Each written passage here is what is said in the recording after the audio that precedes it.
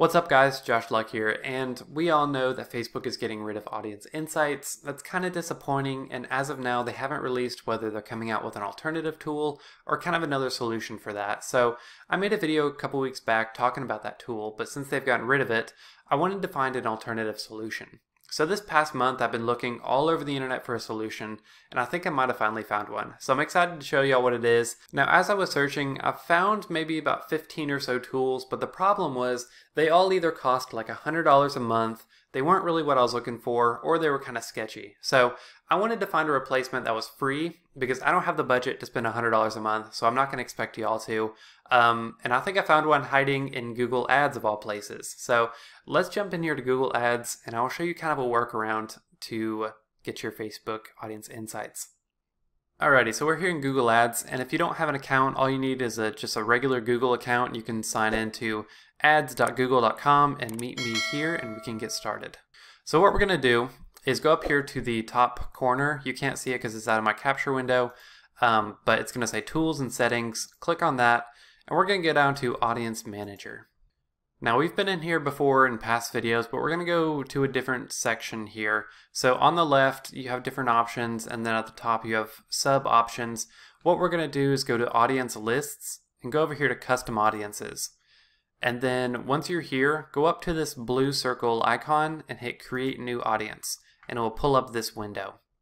Now this window is what I found as the solution. So Facebook Audiences was essentially a way to get insights on the demographics of the people you're targeting. So what you'll do is you'll type in interests, and then Facebook, the old Facebook tool, would give you insight on gender, age, where they're from, essentially just broad demographics, which was really helpful because it helps you hone in on who you want to target.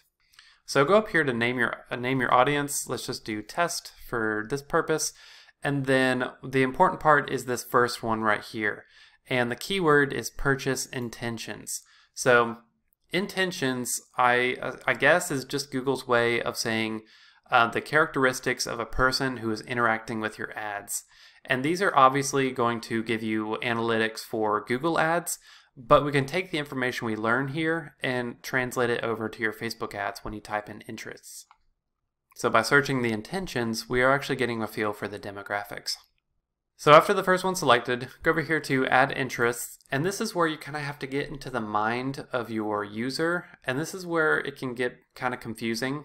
So you're not going to search like keywords, you're going to search interests and intentions. So let's say, for example, I have a coffee shop and I want people to search for my coffee shop and find me locally. Instead of typing the interest coffee shop, I'm going to think about how they may search for it. So instead of coffee shops, I'm going to do coffee shops near me, because people who type in coffee shops near me have the intention of going to a coffee shop, if that makes sense. So let me type in here coffee shops near me.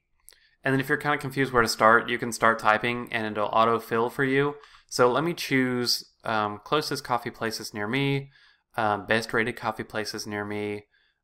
Sure, I've got a 24-hour one, 24 hours. So you can select a few and then you can go back and type some more for different options.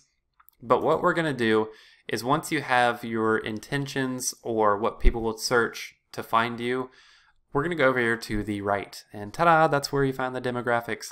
So it's very simple. Obviously the weekly impressions, ignore that because that's going to be your Google impressions and not Facebook. Facebook can tell you this on its own. What's really important is the gender, the age, the parental status, and maybe some topics. So now when I'm creating my Facebook ads, let me jump over here to Facebook. I assume you know what this is. This is just putting in your audience on Facebook. So the age, I can look at the demographics, and so people searching for coffee shops near me, 58% male. So not one way or the other, so I'm going to keep it both. But as I can see, there's a spike from 25 to 34. Yeah, 25 to 34. So I'll go over here to Facebook ads and go 25 to 34.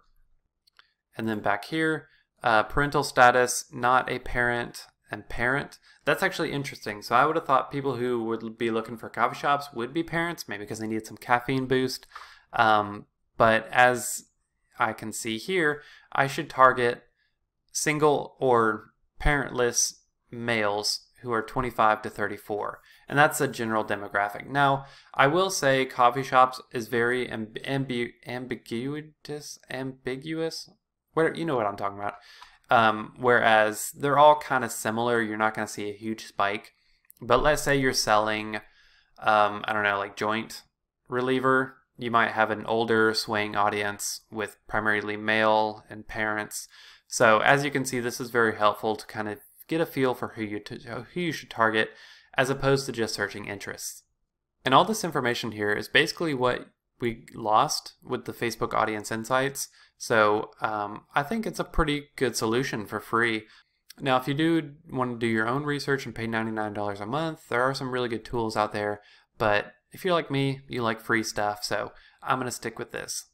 But if you have any questions, please let me know in the comments. It can be kind of confusing knowing exactly what to search. So if you have questions about your specific situation, let me know in the comments. And thanks for watching. If you liked it, leave a thumbs up, subscribe. I post twice a week. And I will see y'all in the next video. Thanks for watching.